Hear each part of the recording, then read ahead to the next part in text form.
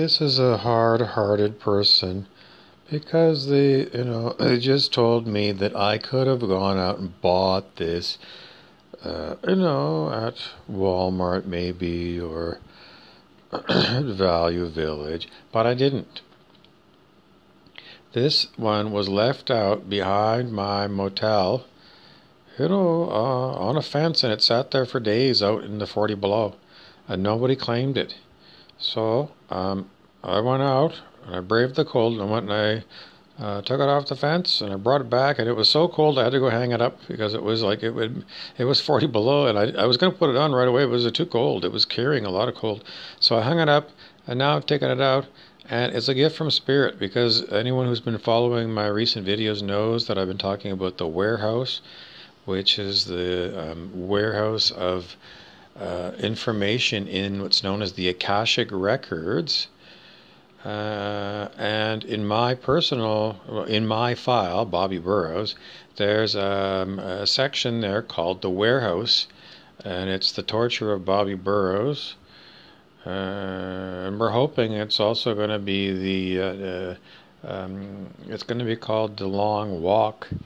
It's, Chris Ray, the musical singer, sang. Well, just a minute. Now look at this, because the whole thing that's so significant about it is because it says the manufacturer here is Warehouse, and it's called Warehouse 1, but Warehouse is what I've been talking about, where in the Akashic Records, the Warehouse, the torture of Bobby Burrows, the Long Walk, and then the next one, that's where this is all being held, the warehouse. And Spirit called it for me, the warehouse. We did, because I always want, it's the Spirit that, gives us this stuff. If we're source energy beings, the Arcturian Council, channeled by Daniel Scranton on YouTube, they say that we are source energy beings. Anyway, so I don't know, we're trying to get reset here.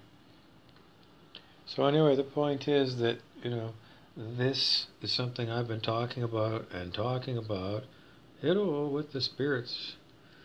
And, they were actually very surprised too. This was like totally relevant. Synchronicity, a serendipity, and information from Spirit. So, you can listen to my videos the past few days, the last week, about the warehouse. And there it is. So that's what it is. How do you access the Akashic Records? Well, they're not on the internet. They're not on Neuralink. They're available possibly to you if you raise your consciousness high enough on the scale of human consciousness. How do you do that? Well, you look for my video. And my video, it says Sudden Enlightenment, the Bobby Burrows Technique. It's a 20-minute video.